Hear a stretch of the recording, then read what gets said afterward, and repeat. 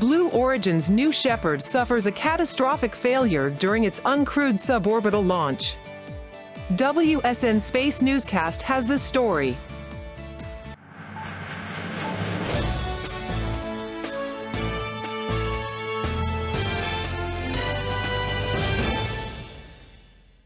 Greetings! The blue in Blue Origin took on a sad meaning early on Monday when a routine uncrewed flight of the New Shepard rocket ended in flamey failure and a solid rocket escape motor made by a legacy aerospace giant saved the day. With Virgin Galactic standing down for prolonged development work, the New Shepard failure puts both tourist space businesses on hold. The repercussions for the future of this market, which began with such promise last July, are unknowable at this point. The great news coming out of this anomaly is the success of the solid rocket motor launch abort system, which immediately whisked the capsule away from the failing booster. Some, therefore, would term this a successful failure. You can be sure, nevertheless, that Jeff Bezos will be quite upset by the engine mishap and its implications both for New Shepard and his extensive rocket engine program. The B-3 hydrogen-powered single engine of the rocket showed indications of failure, and the vehicle was just beginning to lose control when the escape motor activated. The failure came at max Q, the point of maximum aerodynamic stress on the launch vehicle, and throttling of the engine.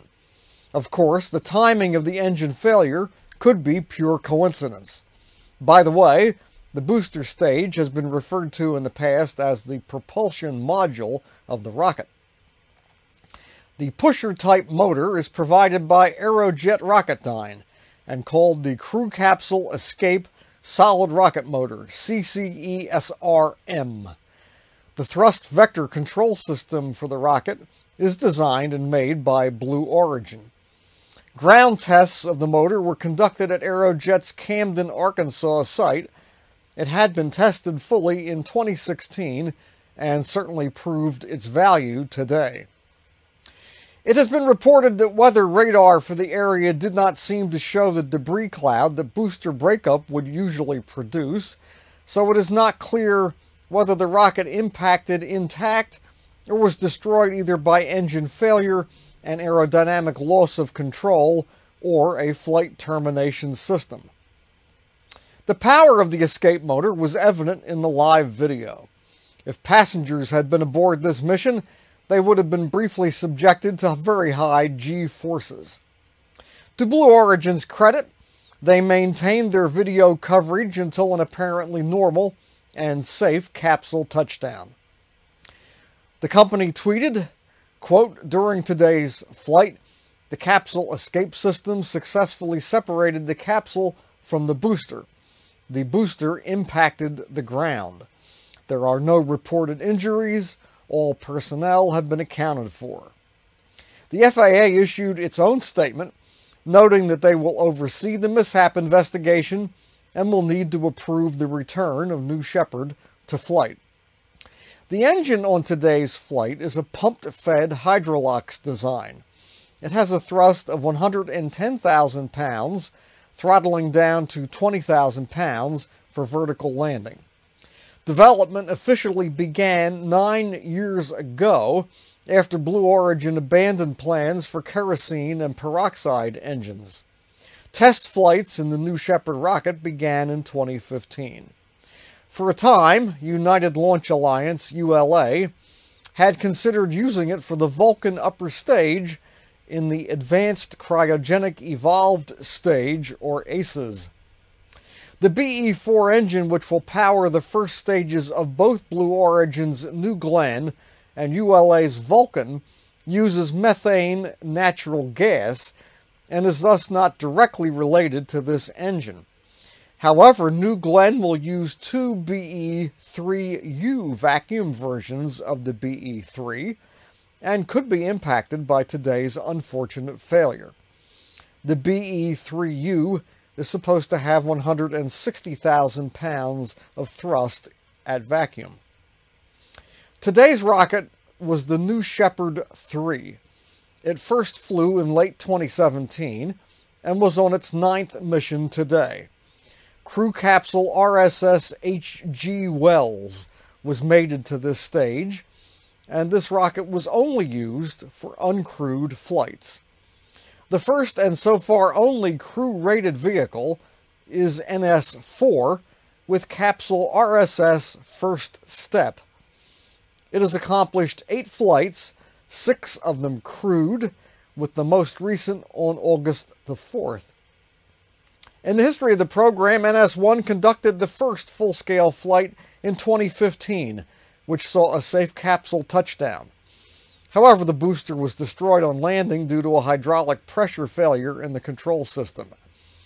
NS-2 was considered a test vehicle, making 5 flights through 2016 before being retired.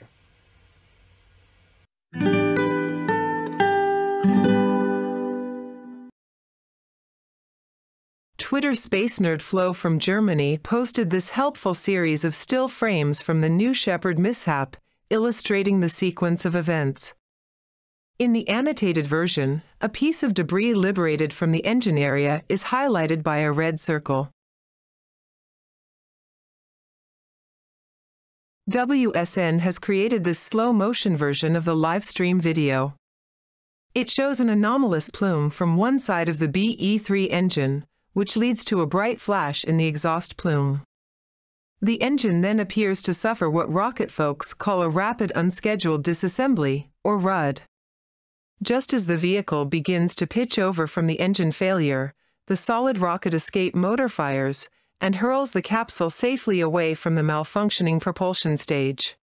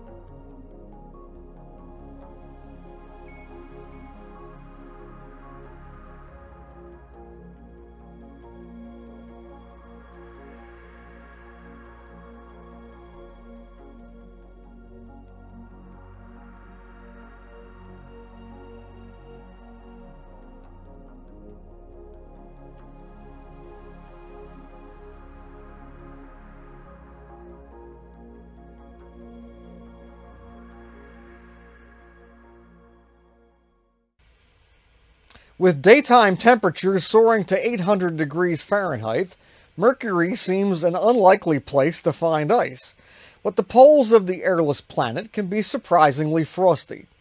Using images and elevation data from the Messenger spacecraft, a team led by Michael Barker of NASA's Goddard Space Flight Center inspected a permanently shadowed North Polar crater named Prokofiev, which contains a radar-bright region thought to be surface ice. Barker and collaborators modeled the crater's elevation, illumination, maximum temperature, and depth below the surface at which water ice could be stable. This modeling confirmed that the crater has the right conditions to host surface ice, and further analysis suggests that the radar bright region may be a layer of ice up to 26 meters thick. The ice isn't pure water, though. Part of the ice is covered by a dark silicate or hydrocarbon material, the exact nature of which is unknown. For your Tuesday, it's National Bold is Beautiful Day. We send our good wishes to Artemis Ascent and Entry Flight Director Judd Freeling on this auspicious day. And that's the way space is today. Until tomorrow, ad in explorata, toward the unknown in the measureless arena of space. Stay tough and competent, and thanks for watching.